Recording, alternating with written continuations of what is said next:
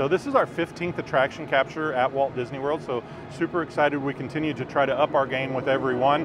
If you recall back to what we did over at Guardians, it's a completely different look to the photo, and it gave us some opportunities to overcome because all of the cars turn at a different angle. So we're using some new technology there where we can actually put the vehicle and the riders in the same position on every car, even if that's not the same position that they come through originally. So it's really cool, this technology. So we've applied it here, and we're actually to put 2 cameras and 2 video cameras on this ride, one on each side of the train, so that you get to be up in front of the photo. So no matter what side of the train you get on, you're going to have the best picture for yourselves.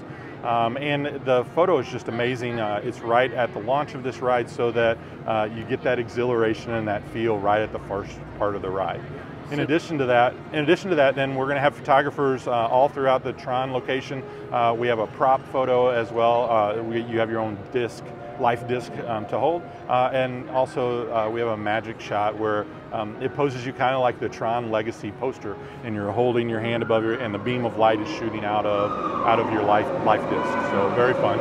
And lastly for Tron, we also have Disney PhotoPass lens that's coming out as well, where you'll be able to suit up and ride a light cycle all in augmented reality as part of our Disney PhotoPass lenses. So when you ride the ride, do you get a photo or a video, or you get both? You get both. So we're super excited to be able to offer that. We only have a couple attractions that we're doing that on.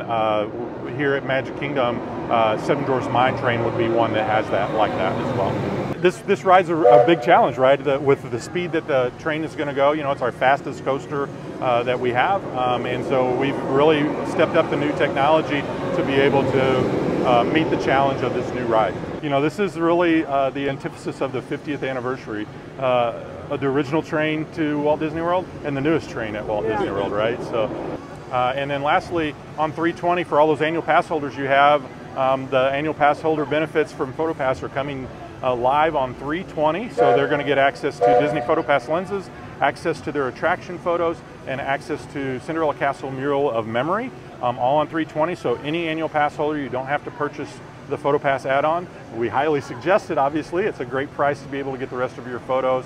But also on 320, anyone who purchases Genie Plus will also get their attraction photos from PhotoPass.